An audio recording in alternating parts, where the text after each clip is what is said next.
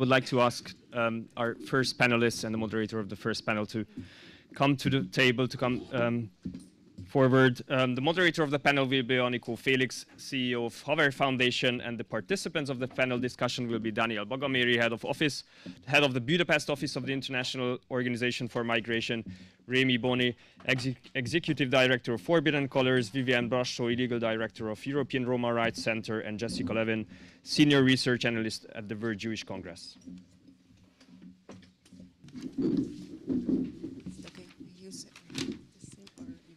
The microphones. Okay. Hello, hello everyone, dear guests and dear audience. It is my honor to welcome you. Can you hear me? Okay. To the first panel discussions of today's conference. The panel discussion will be about hate speech in the European societies. And thank you, Bucu, for the introduction. And we have a very great and diverse group of experts here. And we will try to go deeper with the topics that have been raised in the excellent keynote. We will start with the first topic is the European societies. The title is Hate Speech in the European Societies, and we discussed already, as Anna said in the beginning, that hate does not stop at the borders, and also Tamás Berec mentioned it, that it's all across the continent and also out of the continent. But I'm curious to hear your opinion about if does make any sense to talk about it at the European level, in what sense, and there are any distinctive characteristics that true exclusive to Europe, and how do you see from the point of view of the vulnerable groups that your organization represents? And I think anyone can start answering. Thank you.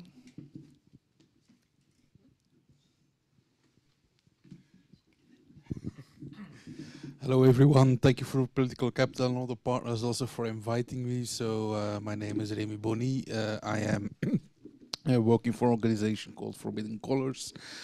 We work specifically on LGBTQ plus groups inside the European Union with a specific interest in also monitoring their interlinkage to democratic resilience, a world of monitoring of anti-LGBTQ plus groups in the European Union.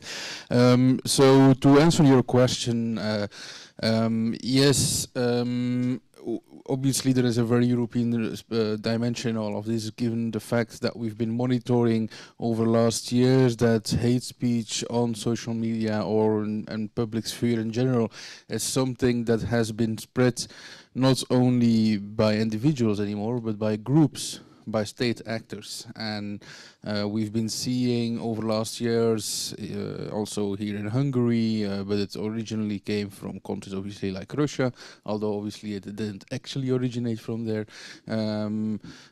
Huge international conferences where anti-LGBTQ plus narratives have been made, not only to increase hate towards our communities, but also to stir up and polarize our European societies. So yes, there is a very European dimension of facts that our adversaries and all of this have been instigating hate towards our community, but also many of the communities that will come after me here, just specifically in a way to polarize our democratic societies. And I think the country that we are in here today is a very good example of this.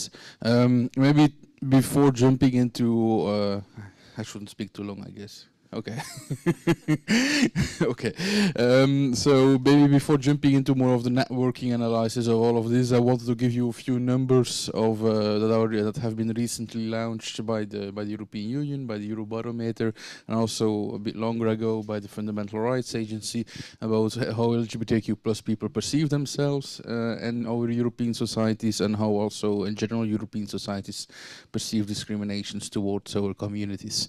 So last December, actually, the Commission, the statistics unit released a new Eurobarometer on discrimination, which shows that 57% of EU citizens say that discrimination is widespread for being transgender or intersex, and 54% say that that this is the same for based at sexual orientation of being lesbian, gay, or bisexual. If we look then specifically, because I know the audience is mainly Hungarian here, we actually see that Hungarian people actually perceive this as less discrimination. 47%, which is 10% lower if it comes to transgender people, which is kind of, I think, a very interesting analysis, where, I mean, your government has been saying for many years that these anti-discrimination measures are not necessary, that actually the government itself is implementing discriminatory measures towards the community. It obviously leads now to an increase in, a decrease in the perception of discrimination, at least, of LGBTQ plus people. Maybe then jumping into the perceptions of LGBTQ plus people themselves. That's research is a bit longer ago. It's before the COVID-19 crisis, so it's a little bit difficult maybe to use this as like a valid thing for today, but we can only assume that it's even got worse because of COVID-19. In 2020, the Fundamental Rights Agency of the EU, in a big LGBTQ plus survey amongst members of our community, said that 1 out of 10 experienced physical or sexual assault towards themselves over the last 12 months. 38% experienced some form of harassment for just being LGBTQ plus. And 33% actually say that they often or always avoid certain places for just being afraid of being assaulted, threatened, or harassed. Interesting again here, Hungary is 40%. So you see there is a difference in the perception of the white public in Hungary and the perception of the community itself, very much. Again, I've been referring often to Hungary, not just only for the mere fact that we are in Hungary and many of you are Hungarian, also because obviously we have seen that the Hungarian government have been state sponsoring hate towards LGBTQ plus people. What I've been monitoring over the last years is that when 10 years ago, almost 15 years ago now, the Russian government was the main sponsor and instigator for LGBTQ plus, anti-LGBTQ plus international groupings, so organizing conferences, even conferences all around Europe, including in Budapest. Today, this is different. Russia is still there. Russia is still spreading disinformation, troll farms, all kinds of networks that they have. But to be fairly honest, if I look and even participate, infiltrate sometimes an anti-LGBTQ conference on the international level, I see much more Hungarians than I see Russians. So it's fair to be fairly honest. The Hungarian government has taken over the leadership role if it comes to anti-LGBTQ plus hate on an international level. I think we can go deeper probably later on this, but I don't want to speak for too long. So yes, thank you. Others can continue. Yeah, it's on. Okay. Hi, everyone. My name is Vivien Brassói, and I work for the European Roma Rights Center, which is an international public interest law organization combating anti-Romani racism across Europe. Currently, we are working in around 16 countries, involved in 150 pieces of litigation, mainly before the European Court of Human Rights, and we cover a wide range of topics such as police violence, school segregation, obviously hate speech and hate crimes, access to adequate housing. And as our name also mentions, we are a European international organization, so our focus is on Europe, and definitely there is specificities related to hate speech and hate crimes concerning Romani communities in Europe. Actually, Roma are the biggest minority of Europe. Up to, estimated numbers are up to 12 million, according to the Council of Europe. But this is just estimation, actually. 10, from 10, I think, up to 12 million. And we are the most marginalized minority in Europe. And related to trends, I would say that sorry, what we see monitoring hate speech in European countries is that there are common stereotypes against Romani people in most of the European countries. These are very generic ones, but there are also some specific ones. For example, and I would come back again to Hungary. And I by the way, I'm a Hungarian Roma, so I'm most familiar with the situation in Hungary. But for example, in Hungary, the far right would try to influence the general discourse on Romani people on social media, especially specifically focusing on Romani people being violent or dangerous. And what we see that this narrative, for example, wouldn't be on the agenda of the far right of Serbia or Albania. So we see that there are these different trends, and what I would also, as a trend, would emphasize, Tamás mentioned it, that basically as we see far-right and populist politicians inciting hatred against Romani people and vulnerable communities, we see the rise of hate crimes against Romani people. And if I just would need to mention very few examples from the recent years, 2019 in France, a very ancient stereotype about Romani people being kidnappers, child kidnappers, went viral on social media, and because of that rumor of these people being child kidnappers and abducting children,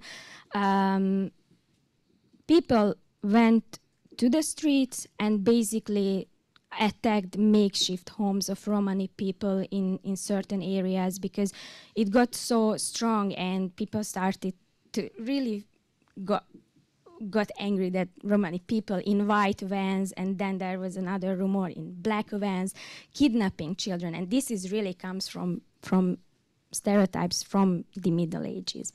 And then in Italy, Romani families being placed in emergency shelters. The far-right neo-Nazi movement, Casa Pound, actually brought people outside of this shelter, and just because Romani people were placed there, attacked the shelter, put fire, put vehicles and cars on fire, didn't allow the firefighters to get in, and destroyed the food that was brought to Romani people trapped in the shelter.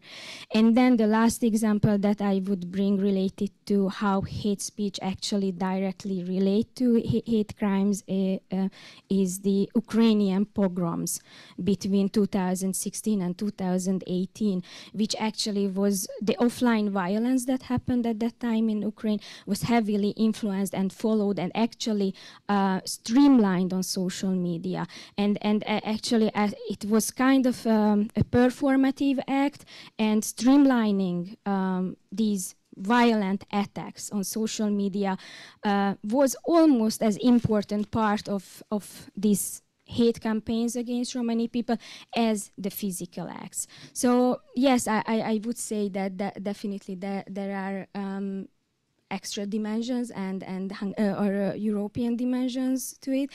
And I just would close here and give the floor to. Thank you so much.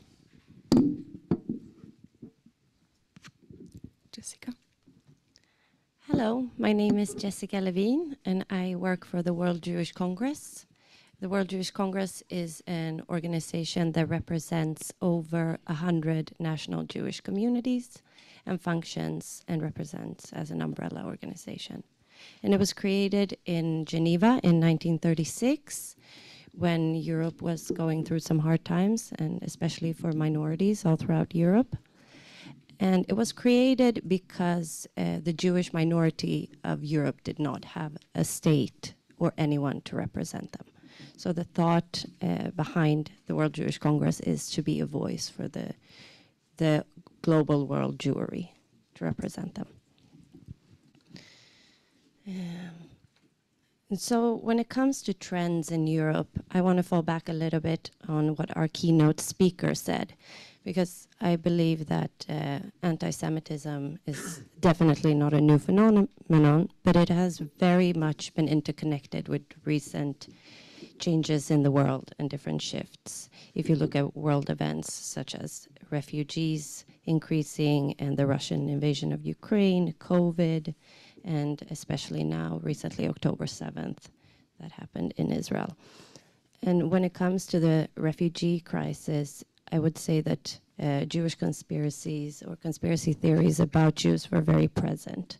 You could see the Great Replacement theory about how Jews are trying to replace the white people of Europe was popping up. The same thing when it came to COVID. I would say it became quite clear that on the one hand, Jews were believed of creating the virus, also being immune to the virus, but somehow also spreading it. And one thing I've learned when it comes to hate speech and hate crime is to never try and find any logic in any of it, because there isn't any. And also when it has come to the war in Ukraine, you see a narrative being spread about, denazifying it, and also kind of the thought that the Jews were the worst Nazis, that the Jews weren't innocent in what happened during the Second World War. And all of these stereotypes that are now being portrayed are very, very harmful and difficult for the Jewish population of Europe. And only since October 7th, we've seen in Europe an increase, depending on country, between 300 to 900% of anti-Semitic incidents. Incidents ranging from hate speech up to physical violence and destruction of property and things like that. But what I think is the most scary part that is happening right now is sort of the dehumanization of the Jews of Europe.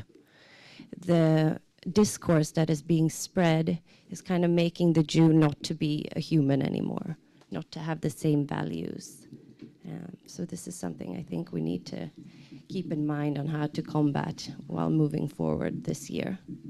But on another, more positive note, I would say that one trend that I do see in Europe, compared to many other places in the world, is the will for the European society and countries to actively engage in improving policy and combating hate speech and hate crimes and implement new and effective measures. And they seem to be very open to listen on a national level and also on the EU level.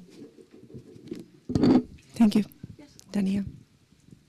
Thank you very much. And thank you very much first for Madam Deputy Commissioner for inviting me to sit on this very prestigious panel. First of all, I feel also a little bit the odd one out because I'm not a hate speech expert, and our organization, IOM, which is the UN Migration Agency, is not a hate speech expert either.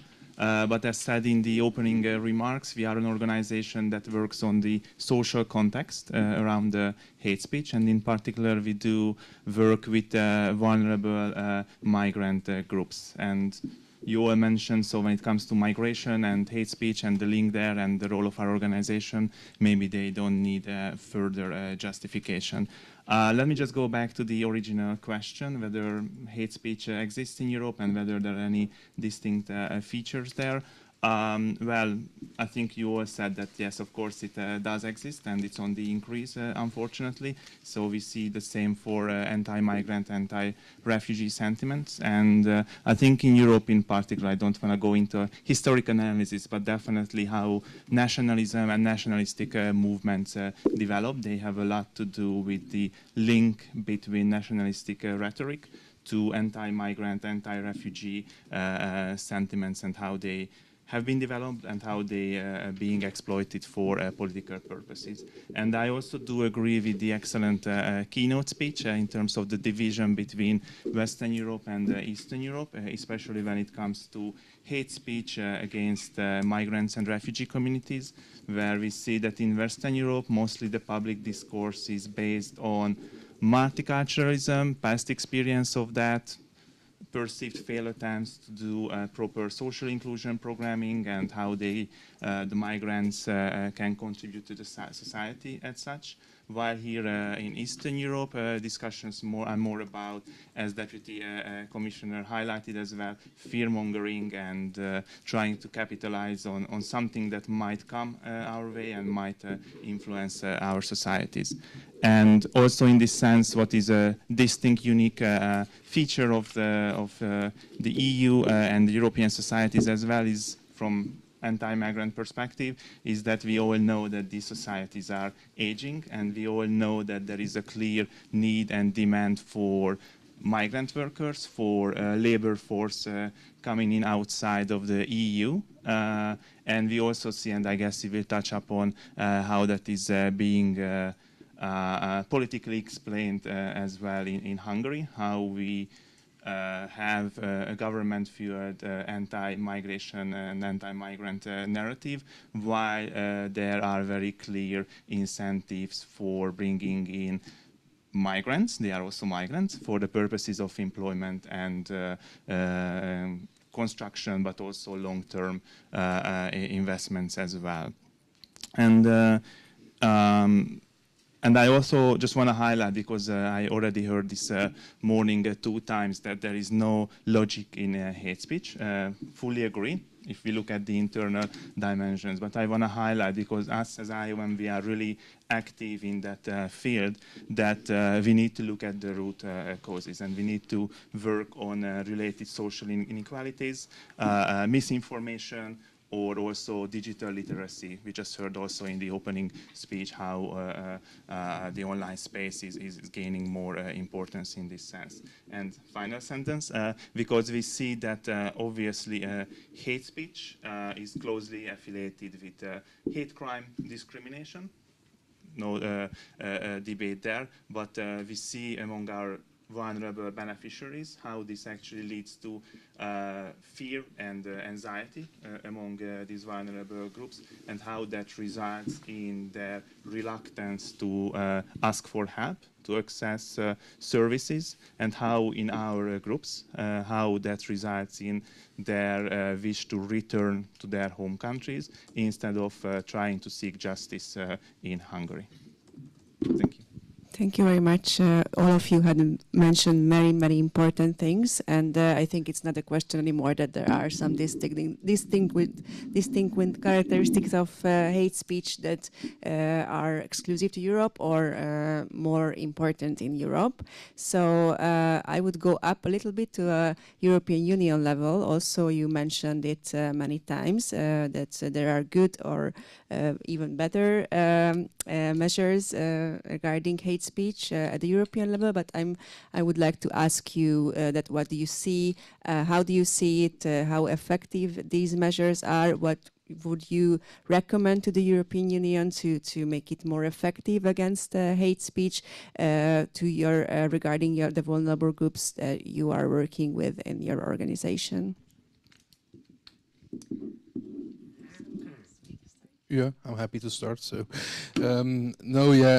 so basically, obviously, from the LGBTQ plus perspective, the European Commission has adopted in 2021 its first ever LGBTQ plus equality strategy. It's basically a strategy on how to achieve more equality for our community. And then there are a few measures that are very, very important for our communities, but also for communities that are around the table here. And actually, one of these measures that was mentioned in the strategies got to quite an important stage last week during the European Parliament's plenary in Strasbourg. The European Parliament voted a report to give consent to the European Council to extend the EU crimes lists and to include hate speech and hate crime in there. Obviously, as LGBTQ plus communities, we are extremely happy with this. We see a lack of hate crime and hate speech legislation everywhere in the European Union. So this is extremely important for our communities. However, it's also important to mention that this is still a long procedure. There's still a long procedure ahead, and that it doesn't look very, how to put it diplomatically, looking good. Sorry if that was not a diplomatic way of putting it. to get the necessary unanimity in the council. So for to extend the EU crimes list, which is part of the Treaty on the Functioning of the European Union, this would mean that we need to do a treaty change, and for doing a treaty change, you need unanimity in the European Council. And as we know, for now, at least 3 member states are blocking it. Again, I guess you can guess at least one of them, and which is quite kind of interesting, because there is already quite a good hate crime, hate speech law in Hungary, and still they're blocking it on the European level. So I think that's also telling a little bit about the political dimensions towards all of this. But I think also, given that there are 3 countries today blocking it, and the wider political developments that we see in Europe, there's also a chance for finally getting through with it. And there I'm specifically looking to my colleague from the World Jewish Congress, is that there must be much more pushing from, I think, from especially Jewish communities now, with the rise of anti-Semitism and the unanimity somehow amongst countries that there needs to be that we need to tackle anti-Semitism. At least there is a possibility now to extend the first stage and the extension of the EU crimes list, because it's a bit technical, but I think I have to explain it for you to fully understand the way of adding grounds of hate crime and hate speech to the EU treaty. Means that first the treaty needs to change, and just there needs to be added that EU crimes also include hate crime and hate speech. There are no grounds being mentioned in that. To have the grounds being mentioned, there is a second stage after the adoption of the treaty change, where there is a legal framework that needs to be adopted, which is specifically mentioning grounds such as sexual orientation, gender identity, sex characteristics, religion, and so on. And for that, you don't need unanimity. There you need just qualified majority. So there is a possibility, especially given this 2-stage steps that we need to adopt hate speech and hate crimes in the EU treaties, to actually achieve it now, given the political circumstances that we have today. So that's the first division, obviously, and I think that's one of the most important things that is happening at the moment at the European Union level, and we all need to push as much as possible for it, be it very wise. Obviously, next to that, what I would like to see the European Union to do more is also to focus a little bit more on their external actions and on what they are doing, because, I mean, Russia has been phone here a few times today already, and we obviously, I mean, we've been working very closely over the last months with European External Action Service on the reports, specifically on what they call foreign information manipulation interference, FIMI. It's a new term that they have invented to basically monitor how, for instance, Russia is spreading content that is hateful to polarize European societies. And we've been seeing, and especially on LGBTQ+, there is, before the European elections now, there's a huge rise coming from there. And again, there are a few ways of tackling this. I mean, obviously, by looking at the social media platforms, but also by making it impossible, for instance, for Russian oligarchs to come to Europe and to open bank accounts to do business here. And I think still today we see that some of the Russian oligarchs that we've been monitoring and exposing for over the last 15 years already for sponsoring anti-LGBTQ groups in Europe are still not on EU sanctions lists. Again, mainly because one country is blocking it. But that one country has also adopted EU sanctions in the past, so it's also so it's also very, very important to state that it's also up to the other EU countries to push Hungary as much as possible. To also get certain oligarchs that are responsible for spreading hate in the European Union, to get them on EU sanctions list at the moment. And I think that's still possible somehow.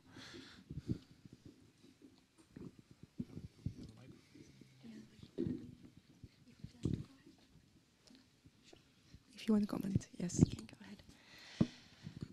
ahead. European Union efforts and how effective they are. Yes. Okay. So I would say, first of all, what you just mentioned now, that was happening last week and is continuing, is very, very important, because there is some part of there is hate speech and hate crimes mentioned in the EU law from 2008, but it really needs to be more incapacitive, and really what they're calling for now is not to be able to hide behind the shield of free speech. And secondly, I do believe that EU has quite a few initiatives that are effective. I would say that the Commission and the High Representative in December of 23 now adopted a joint communication that's called No Place for Hate, a Europe United Against Hatred. And within this, they are upgrading the code of conduct agreed upon with major online platforms. They have increased funding in the International Security Fund that I think many organizations here today can also apply from, and an upgraded role, which I find very interesting, for the envoys and coordinators for combating anti-Semitism and fostering Jewish life. And also adding, that didn't exist before, combating anti-Muslim hatred and racism. So I think with this and the EU giving the so-called envoys and coordinators, I call them SECA, we can really have them push on a national level to get more, to represent our communities, but also to make sure that they are placed well within a national government. And the high-level hate crime, the high-level group for hate crime and hate speech, also within the EU, also kind of disseminate good practices by having discussions and exchange with different IOs and civil society on a grassroots level. I would say one thing that is a hindrance for the EU, I guess, is the kind of slow processes sometimes. Modern expressions of hate speech and hate crime is constantly changing and evolving. And I think the EU needs to do better on implementation and changing quicker. Someone wants to go? Yeah. So this is not really related to hate speech and hate crime. It's just the general impression of our organization that the EU has to do much better related to Roma rights. And even the Fundamental Rights Agency said that the Racial Equality Directive doesn't work for Roma properly. It doesn't cover, for example, forced evictions, covers school segregation in some extent, and other type of discrimination relevant for Romani people, but it's very difficult to access it. So far, there is only one judgment was brought by the European Court of Justice related to Romani people, and actually was brought by a non-Roma woman, and it was discrimination by association. So I think that also shows that how difficult to reach that level and how not effective are the EU mechanisms for Roma. And I just think in general, like the violation of rule of law and the democratic backsliding in many European countries at the moment are just alarming, and I just everything that my colleague said, it's welcome, but related to Roma rights and access to justice for Roma in most of the European countries, the EU just needs to do much better and actually put stricter sanctions for member states to really respect the values of the EU that it was funded, because we don't really see this at the moment for Romani people in Europe. So yeah. Do you want to add something? If I allowed to, yes, it is, because I think also, given the fact that there are already existing things happening on the European Union level, we saw until not so long ago a European Commission was not always willing to act upon that, especially if it comes to political sensitive topics. And I mean, every time that the European Commission could have started an infringement procedure against a member state that is infringing upon the rights of minorities, we saw this just not happening because of the political dimensions. However, I mean, what has changed recently, with especially regarding Hungary, is with the anti-LGBTQ plus legislation, the so-called child protection law, which I prefer to call the Russian-inspired anti-propaganda law, is quite groundbreaking.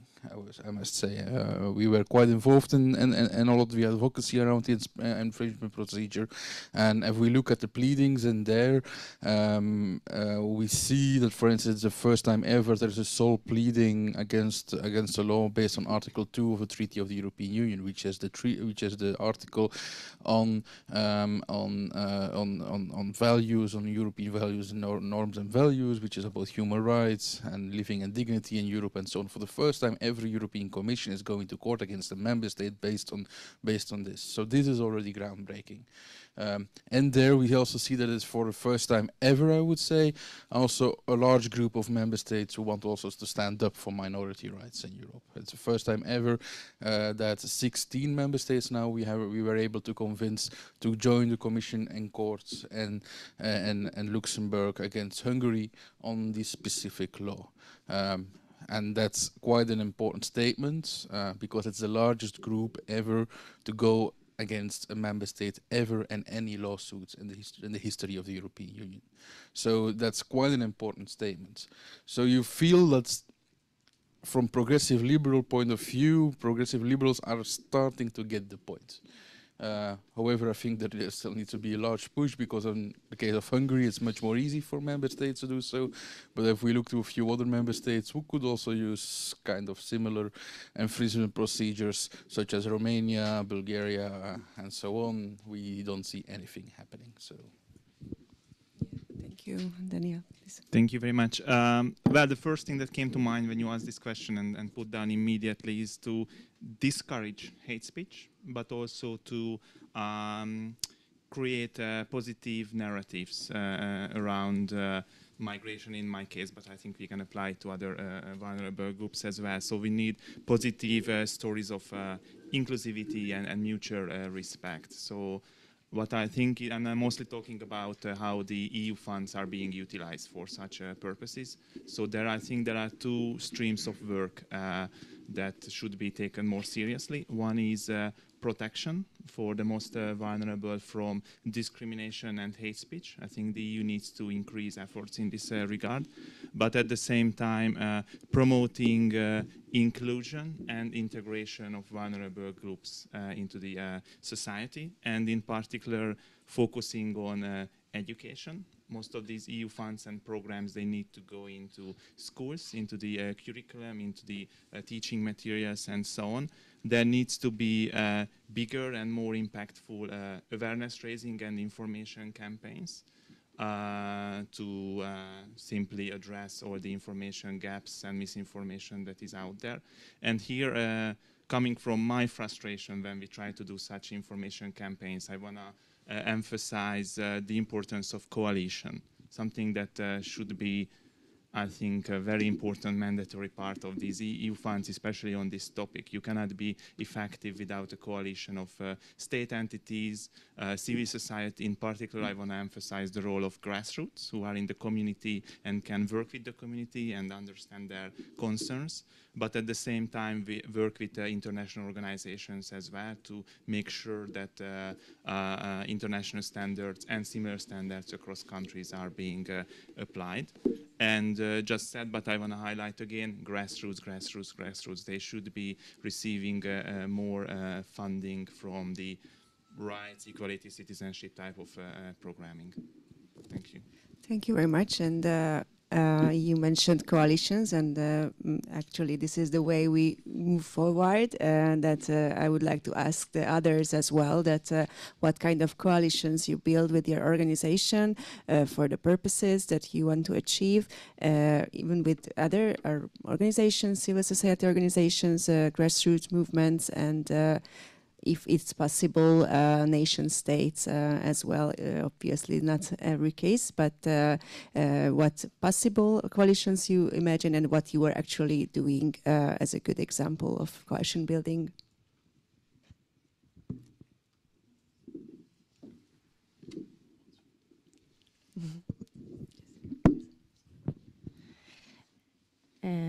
So when it comes to coalition building, I think I want to start by taking one step back.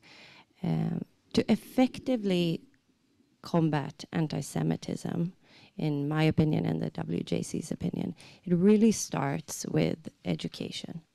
And so by trying to implement educational initiatives on many different levels, both when it comes to of course, schools, curricula, but also when it comes to civil servants, judicial authorities, and law enforcement agencies, to train to understand the ever-changing expressions of hate speech is very important to even know what to look for and to be able to create change.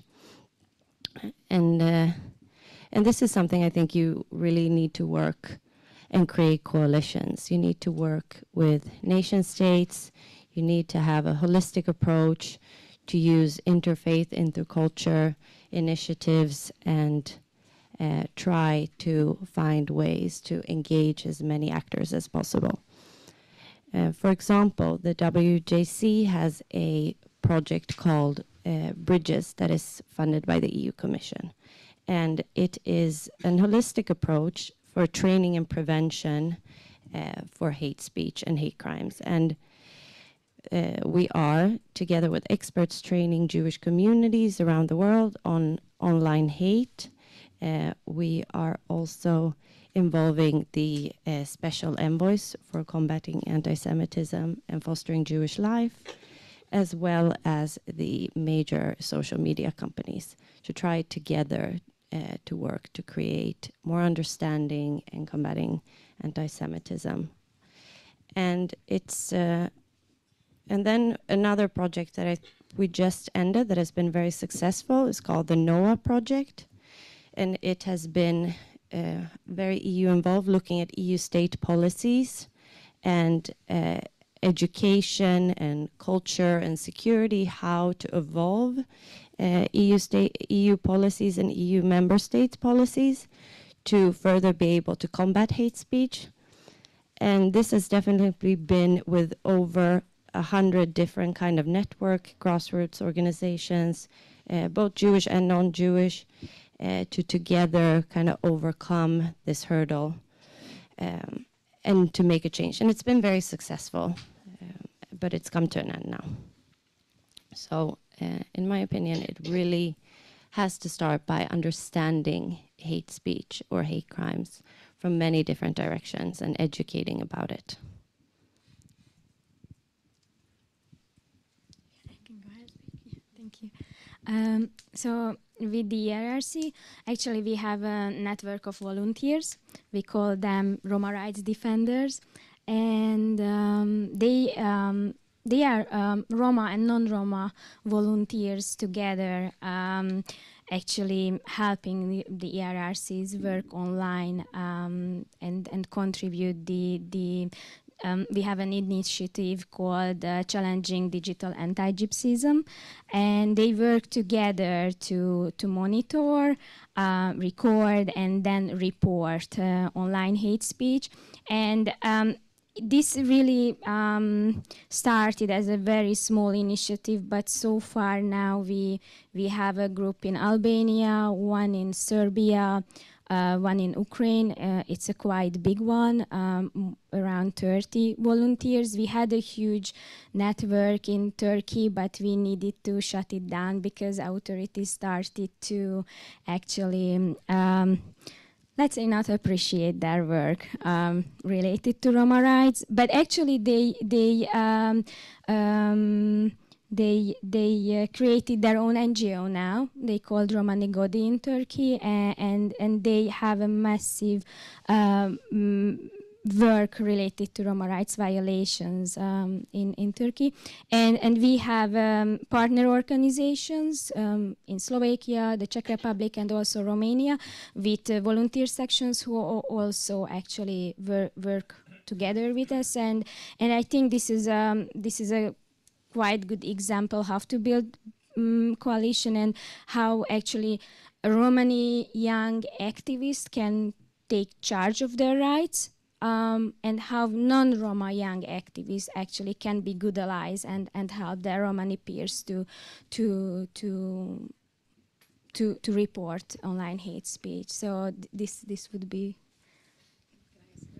For the question about it, that how do you recruit the non-Roma volunteers, or what are the pool for this initiative? Yeah, so we started with an open call, and really few people applied. But as we started, I think we started this in 2019, beginning of 2020, before the pandemic, and then people just started to spread the word and actually convinced and asked their peers to join, and basically really grew. I would say organically, and they really enjoy working together. Fortunately, we can provide them time by time space to meet with each other, share their experiences, and hopefully in April, on 8th of April, we will have a bigger conference where we would like to bring together all of the volunteers who work together on these projects so far. So, yeah, thank you. Thank you. Thank you. Rory? Yeah, let me maybe talk a little bit about an initiative we took a few months ago. We organized the first conference in Brussels. We call it the United for Diversity conference, where we wanted to bring together all kinds of actors, which we define as frontline democracy defenders from the LGBTQ plus gender perspective. So what we've been trying to do is, as kind of our conclusion, many of the EU member states, or even across the world, is that LGBTQ plus activists have become partly also frontline democracy defenders. We need to be perceiving them in that sense as well. And so what we did is to have a conference on the creation of a new network that we are setting up at this very moment on white actors, not just LGBTQ plus activists from all around the world, but also, for instance, human rights organizations working more on the rule of law, democratic resilience, some state actors. The conference itself was sponsored by the Belgian Ministry of Foreign Affairs. The Belgian Minister of Foreign Affairs participated in the conference, and so on. But also, for instance, people working in intelligence services. I mean, I've been talking before about the Russians being involved in spreading anti-LGBTQ hate to steer up polarization. As long as we don't fight with the right means, with the means on this at least on the same level, we will never be able to counter that, and we can try as much as we want as civil society, but there will be never enough money to do so. Russians are spreading, and most estimations are about 300 to 500 million euros every year inside the European Union to spread anti-LGBTQ hate. So, given budgets like SERV and so on, which is just a few million to spread amongst a lot of minority groups, not specifically on countering disinformation, then I think we can quite easily conclude there that we are fighting against actors which are much stronger than us. So we need to also include actors that are much stronger, and therefore we are trying now to set up meetings with NATO ambassadors, with intelligence services, and so on. I myself am going next week to New York and DC to talk with American actors. Obviously, we know there is a very well-established transatlantic link on all of this as well, so we need to work also more on the from a transatlantic cooperation as well on this. So yeah, so this is kind of a thing that we're trying to do to widen up our scope as well, because by just organizing Pride and being there as LGBTQ plus activists, this is not a fight that we can win anymore. We know that we have been put in the front line. Sorry to use this kind of warmongering language, but really put in front of the front line of defending democracy today in Europe. And as long as wider actors in society don't perceive it that way, but our adversaries very much perceive it that way, we will never able to fully effectively fight back. So that's kind of the work that we are doing right now, to create that network, to make sure that these actors that are working on more democratic resilience and security, national security as well, also perceive the importance of fighting for our rights. Okay, so you already mentioned the very great initiatives regarding coalition building and also initiatives to tackle hate speech that your organizations are doing. But I would like to have an even more positive end of this panel, even if we are realistic, but if you have any other, you mentioned positive narratives, ideas that you would use or you already use to tackle hate speech in your organization, and what do you see as a future of your work, and what are the most important initiatives in this case, but you already not mentioned, if there is anything that you want to add as a positive end of this conversation. Dániel. Other than what you just highlighted that I already mentioned, and the very specific Hungarian topic now, but something that is spreading in Eastern Europe is the situation with what the journalists and politicians call guest workers. So there we already see that that's going to be another interesting angle to work with. And there let me just highlight our work around community building and community engagement type of activities. So in this very specific case, and I think that's applicable to other contexts as well, to prepare communities for the arrival of migrant workers, for the different investments that are happening, and try to address some of the questions and concerns they have. Because what we see is, again, a general conclusion of academic research as well, that once you get to know the other, then you are less likely to develop any sort of discriminatory behavior or attitude and so on. And this is very much the case with the guest workers in the country as well, that we see that there are different narratives around fear and social dumping related to migrant workers coming into the country. But at the same time, we also see that if we ask those communities that have been living together with the Filipino migrant workers in Western Hungary for long years, for whom this is not a new phenomenon, they all say, and this is not unique to the Filipino community, so there's nothing ethnic there, that they are nice, cute, well-behaved people who are here to do their job, and they are law-abiding citizens. So all in all, the comment is nothing wrong with them. So we need to, and we know the general political context in Hungary, so we need to get to this nothing wrong with them stance in the communities, because we know that this is a rapidly increasing phenomenon in Hungary, and something that is very crucial to the social fabric, but also to the economic development of this country. So community engagement is one activity that I would like to highlight as a positive spin. It's very interesting and very important. There's anything else you want to add, Jessica, please? Sure. One thing that I would like to highlight is the World Jewish Congress SECA Forum, the Forum for Special Envoys and Coordinators for Combating Anti-Semitism. They meet up twice a year, and they are representatives from their national governments with a specific mission to combat anti-Semitism.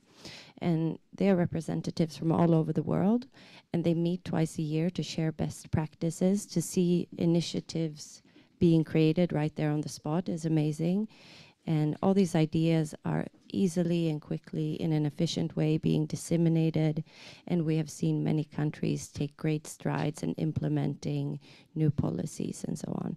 And these envoys, that they're also very locally engaged with their country's Jewish community.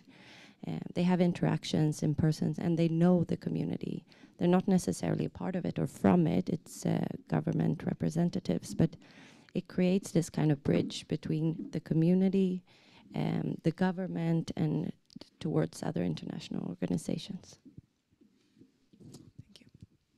Yeah, so actually today with ERRC, Roma, which is also a Czech, organization, Roma-led organization, and with the Forum for Human Rights today, we are publishing actually 2 reports related to the state of hate speech in the Czech Republic, plus a policy guide for state representatives to know what they should change in their policies in order to do better. So along those lines, I think for the future, we really would like to continue working with volunteers and broaden their and our perspectives, have more organizations and countries involved.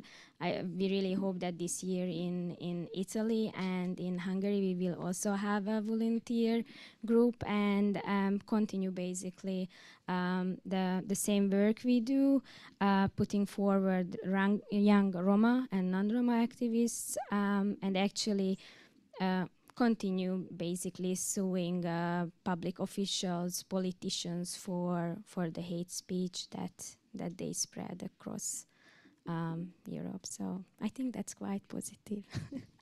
Yes, and your work is very effective. So thank you very much, and thank you all of you. I would like to give the floor to the audience now.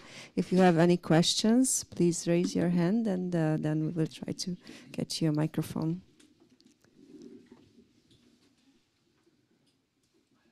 Okay, Vuc. Thank you. My name is Vuc from Political Capital. You mentioned a lot, or you talked a lot about coalitions, and I wonder whether you could elaborate a bit more on what kind of, do you see room, I know that that's happening, but do you see room for coalitions within or among your groups, among the communities, like, you know, coalition for, to fight for minority rights across the diverse or different groups? And the other question I may have is concerning your point, which you mentioned, Rémy, which I like very much, is that fighting for minority rights and fighting against hate speech is actually fighting for democracy. And I think it's completely true, especially in the age of, in this post-through age, and how we can see that politicians exploit anti-minority sentiments. So, and how do you feel about like fighting for your communities, whether this, I don't know, gives you an additional burden that you also fight for democracy? So are you kind of, how do you cope with kind of this challenge, and whether you feel that you get accepted for this by politicians, for instance, or other civil society organizations? Thanks. Big questions. Who would like to answer?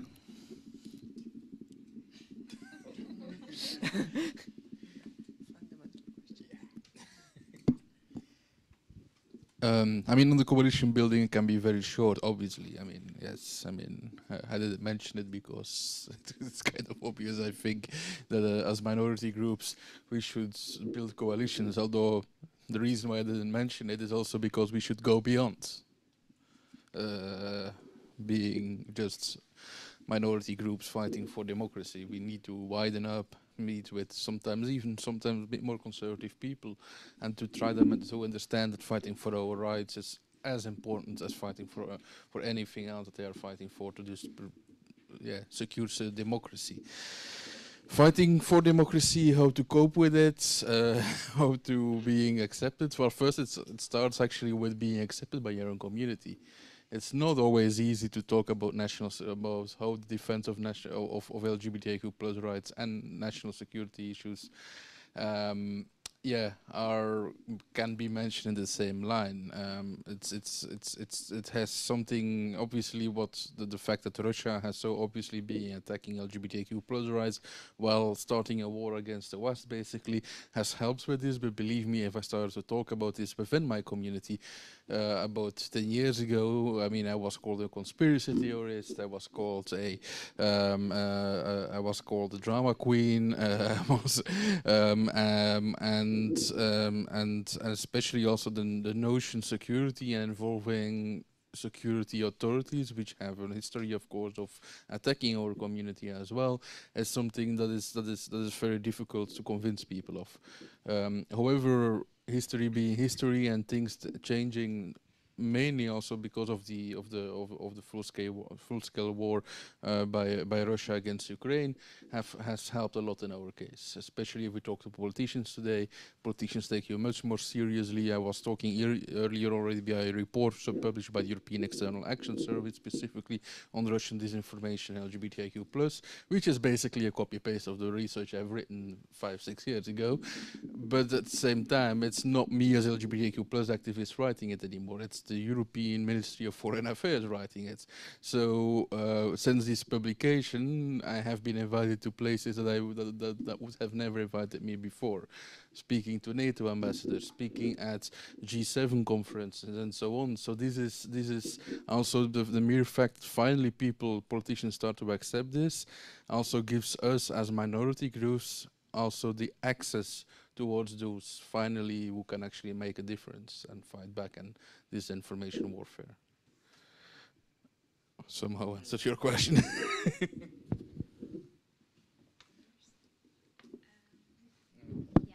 Actually, yeah, I agree with coalition building among minority groups.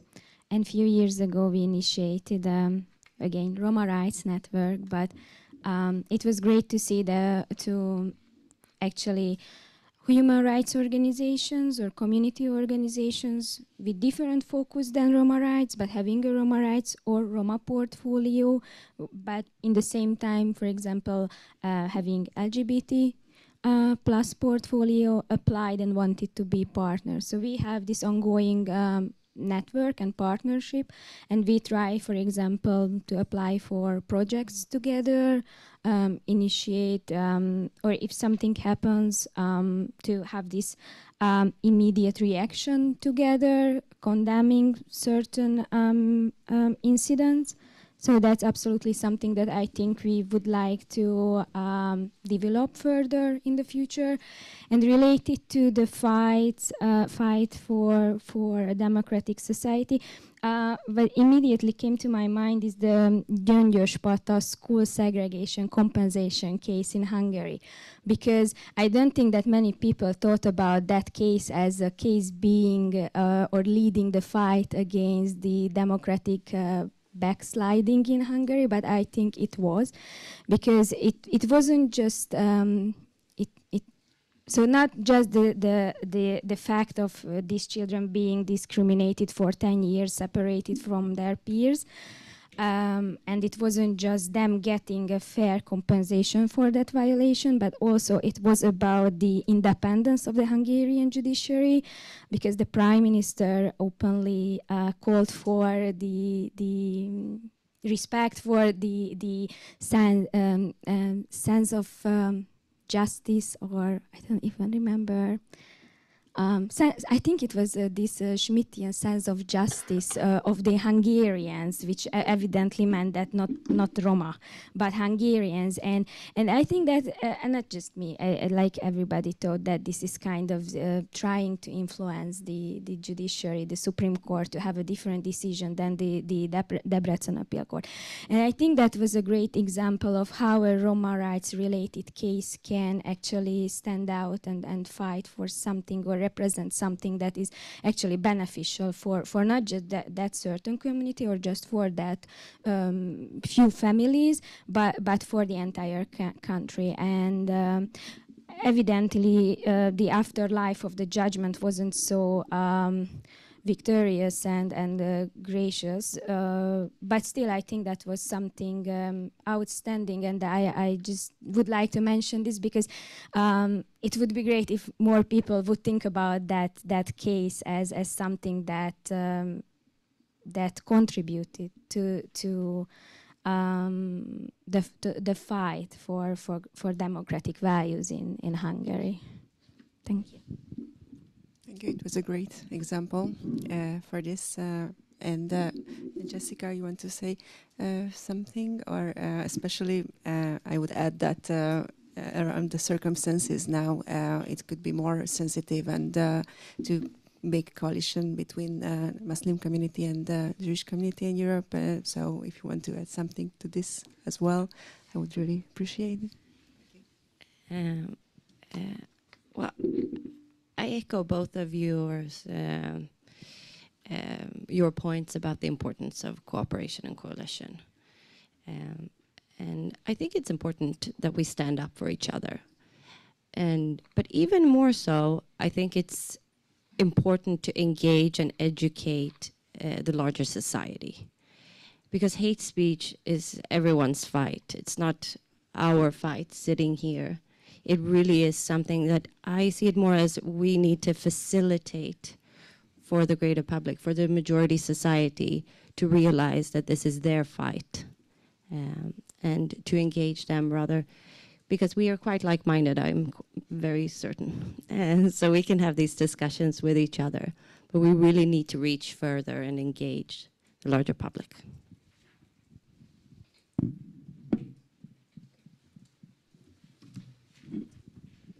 Well, from my end, just to say that like a coalition of migrants is quite difficult. Obviously, it's not a monolithic group, and obviously all of our beneficiaries are quite fragmented in this sense.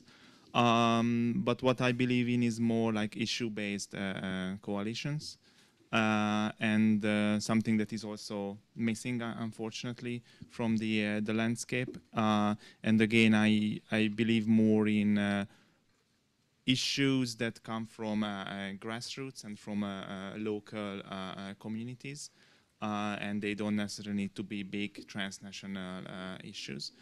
And also, from my end, obviously, we shouldn't forget that not all the migrants that my organization represents are vulnerable migrants. So expats, Hungarians working in London, and so we can all say different stories.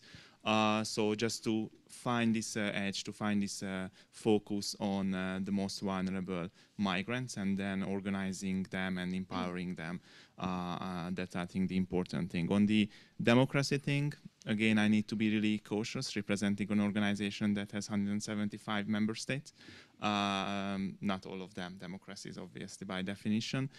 So it's not really the fight that we have. The fight that we have is what's the first sentence of our constitution, that our mandate is that we believe strongly that migration is beneficial. Migration is a positive process, both for countries of origin, countries of destination, and for the migrants themselves, if these processes are managed well. So this is our fight, that we are working on governance systems and, generally speaking, processes and systems to basically deliver on the promise of migration. And this is our fight, and if side effects are those that you raised, then from our angle, those are very positive side effects.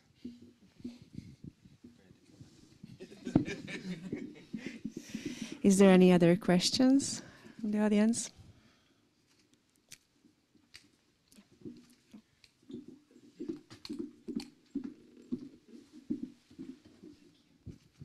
Hello, my name is Katalin Gyuri from the Swiss Embassy in Budapest.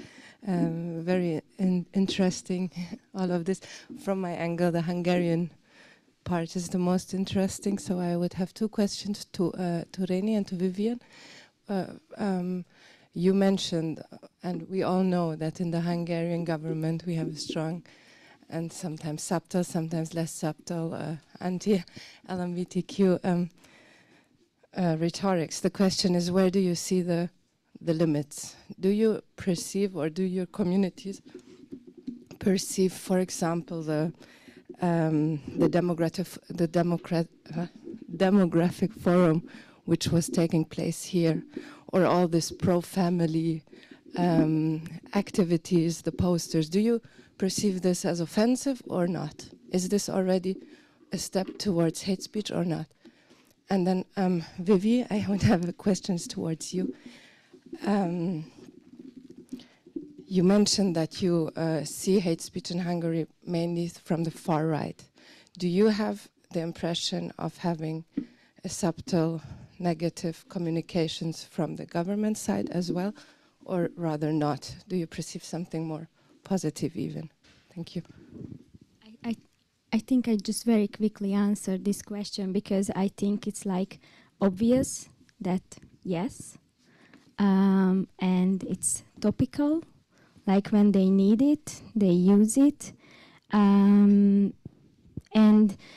I think coming back to this Gyöngyöspata case, the only luck in this situation was the COVID-19 pandemic, because actually that stopped the national consultation on whether this judgment was just or unjust towards non-Roma, so the majority of the Hungarians, and the legislation not being openly anti-Roma, but the legislation was amended in a way that it's anti-Roma. So for example, victims of school segregations cannot get any more financial compensation. They need to, or they can accept actually trainings provided by the institutions that segregated them, or the new institution of school guards were introduced in 2021, and according to the Rosa Parks Foundation data, 67% of the schools that these school guards are actually employed are Roma majority schools. So it's about, again, control, depicting Romani children as violent and dangerous. So I think it's absolutely out there. Sometimes it's lower, sometimes it's higher, but I don't think that this is specific to Hungary. I think anti-Gypsyism is very, very heavily embedded in European societies, and actually it grew together with the European history. So it's not something that you can just I don't even know what is the right word for that, but like it coexists with the history of Europe. So, and Hungary is among those countries. Do we as LGBTQ plus community perceive the pro-family campaigns of the Hungarian government as offensive? Well, I think first of all, we need to speak about the wide LGBTQ plus community. In a sense, there has been, I don't recall any research on this, which would be very interesting if they would perceive it. But for those in the know, it's very clearly this as offensive. Obviously, the family policy that Katalin Novak has set up here in Hungary is a very exclusive family policy. Rainbow families are very much excluded from it. She bans basically adoption for same-sex parents and so on. So it's very exclusive. The pro-family campaigns. It's not again. It's especially for all families, but also looking at it from an international perspective, we know that pro-family language is the language that is being put forward by the anti-LGBTQ plus international groups to be used. I mean, the biggest anti-LGBTQ plus conference, which also was organized in 2017 here in Budapest, is called the World Congress of Families. So this pro-family narrative is something that has been used by anti-LGBTIQ plus groups for many, many years, and it's the same kind of narrative as pro-life while it's being anti-abortion. So this is the same kind of narrative, it's the same kind of group, same people basically who made up this marketing of this. It's a very good marketing, unfortunately, which seems to work. So it is something that we know it's coming from somewhere, and it's coming from these international anti-LGBTQ groups, especially the World Congress of Families, and they're linking this to you've been mentioning the demographic forum that is being organized here every single year. We also see next to the pro-family language, we also see that especially Katalin Novak, and she's really a leader on this on the international level. I do recall her giving speeches at the United Nations General Assembly just last year, where she was warning everybody for a demographic winter, given the demographic circumstances that Hungary is in, that there is a demographic decline, and we see this in the wider West, from Russia all the way to Spain. We see this happening, and it's basically referring, especially the word demographic winter, comes from conspiracy theory. It comes from a conspiracy theory that is being imposed in the 80s and the 90s by American evangelicals, called the demographic winter theory, and it is basically accusing abortion and queer people, LGBTQ plus people, for being responsible for the demographic decline. So we know where it's coming from. And it's very interestingly that now Kathleen Novak, which obviously was already for many years and all of these circles moving around, she is now obviously also using the same words as these conspiracy theories that have been written down by American evangelicals back in the 80s and the 90s. So yes, so also, I mean, we need to also look not just on the pro-family side, but also the way that words as demography today are being misused. Thank you very much. I think demography would be another topic that we could talk about it for an hour with the different point of view and the instrumentalization, and it would be relevant for all of the vulnerable groups that we represent here as organizations. But unfortunately, our time is over now. So I would like to thank a lot for you for having their brilliant thoughts and for this great discussion. Thank you very much. And thank you also for the audience. And I will give the mic to Bochu. Thank you. Thank you for this great discussion, for this great panel.